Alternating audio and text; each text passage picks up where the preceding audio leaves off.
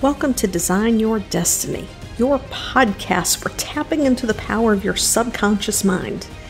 In this next few minutes, allow me to show you how to tap into that power so that you can create success with ease, form deeper connections, and have greater presence in your relationships, and most importantly, find peace within yourself. My name is Penny Chason, and I'm your host. Hey, I'm back with another episode on relationships, diving into a reciprocity in relationships and boundaries. So I really dug kind of deep in the last episode. This one is going to be much shorter. So I left you with the teaser at the end about reciprocity being about showing up 100% in your relationship. Now, I am one of those people who's guilty of talking about showing up 50-50, right? My husband and I are 50-50. And it seemed like at the time, people would just be shocked that it was 50-50, right?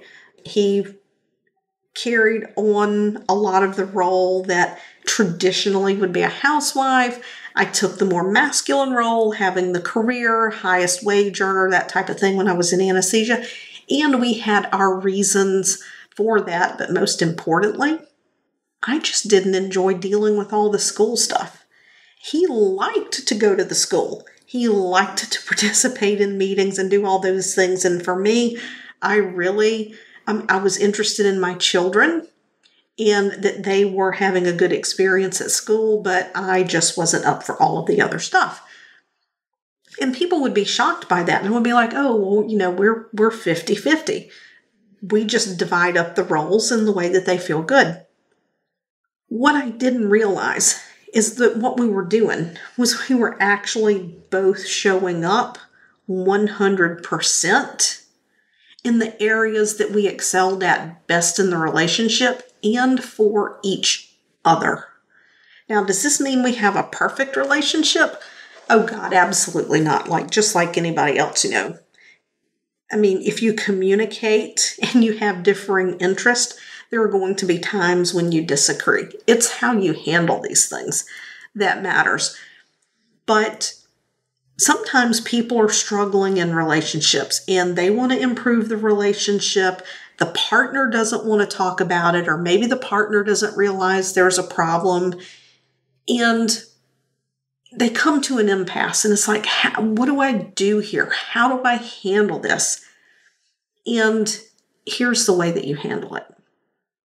If you can identify what the other person's love languages are, because unfortunately, through media, whether it's movies, TV, music, it seems like we've gone through a phase in this country where it seems like it was almost popularized that, well, if you're not giving me what I need, I'm not giving you what you need either. And some of that goes to, the way we witnessed our parents handle things and the things that we learned going through life. Sometimes we just simply don't know how to handle a situation, and when our needs aren't being met, and when our needs aren't being met, if we continue to show up, it feels quite vulnerable, right? And nobody wants to get hurt. But it seems like it was almost a pop culture thing for a while, and I'm not very much into pop culture anymore, so it still might be a thing that, well, if you're not going to be good to me, I'm not going to be good to you, and people just really dig in. So what do you do if you're in this situation? Well, if you can identify their love languages and you really care about them and you really love them and you want that relationship to work, you show up 100%. You show up 100% consistently, and they are going to see it. Now, depending on how long things have been going on, they may doubt that the change is something that's going to last. It's going to depend on your history, your experiences, your past experiences, their past experiences. So there has to be some compassion and objectivity here, but you show up 100%. most of the time, if you show up 100% with another person, they're going to recognize that and they're going to change. If they don't change, then you get to decide how long it is that you are available to continue in a relationship where needs are not being met. And you are the only person who can make that decision.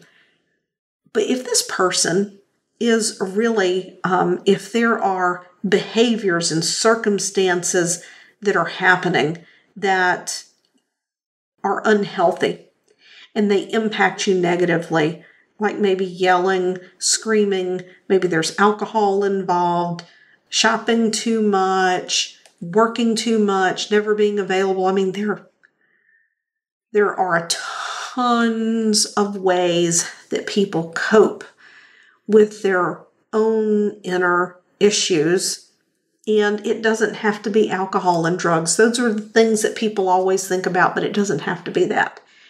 It can be food. It can be becoming a workaholic. It could be becoming a shopaholic, right? Some people withdraw. You get to decide what it is that you're available for, and you get to set that boundary. When it comes to boundaries, boundaries are not about the other person either doing or not doing something because of how it makes you feel. A boundary is about how you respond when that person is engaging in the behavior that you are not available for. Your boundary has nothing to do with them, and it has everything to do with your response to the situation. So, for example, if you have a partner who every time they get stressed out, they have a temper, they don't know how to deal with their anger, and they're short and irritable and they yell and they scream, you absolutely have to tell them about the boundary. I am no longer available to be your sounding board when you are yelling and when you are screaming. It makes me uncomfortable, it's unpleasant, and I don't like it. So, going forward, if you come in and you are in this space where you're yelling and you're screaming and you're irritable, I'm walking away. I'm walking away. I will not be available for it anymore. And then you are responsible for holding that boundary in terms of how you respond to their behavior. If you're in a situation where someone is abusing alcohol and you have children, you can say, you know what? If you come in from work, you've been drinking, you drove, you're intoxicated, I'm going to take the children and I'm going to leave for the night. Right? You get to choose what that looks like. And the boundary is about your response. And I'm a firm believer in boundaries. I mean, you should have boundaries in all of your relationships. Boundaries are a healthy thing because, one, we're staying in integrity to ourselves and our own mental, emotional, physical, and spiritual health. But also, it shows others that we're not available to be mistreated or misused. And it gives them the opportunity to choose to change, or obviously there's the reality that they could risk the fallout of what comes if they continue to repeat this behavior. And then that is another boundary that you get to choose to set at whatever time that it comes. So I promised that I was going to keep this one short for you.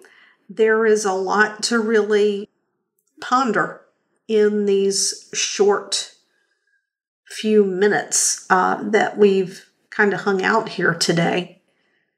And I'm curious where you will take a look at your relationships and see if there's room for you to show up more different, And it doesn't have to be your intimate relationships. It could even be within your work.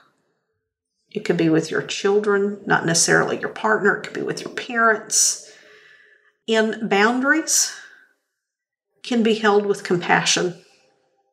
We can absolutely hold boundaries with compassion and understanding, and without allowing ourselves to be walked all over, because you are special. You are no one's doormat. And you deserve to be fulfilled in your life and enjoy it. Thank you for listening today. If you've enjoyed this episode of Design Your Destiny, I would appreciate it if you would head over to iTunes and leave a positive review.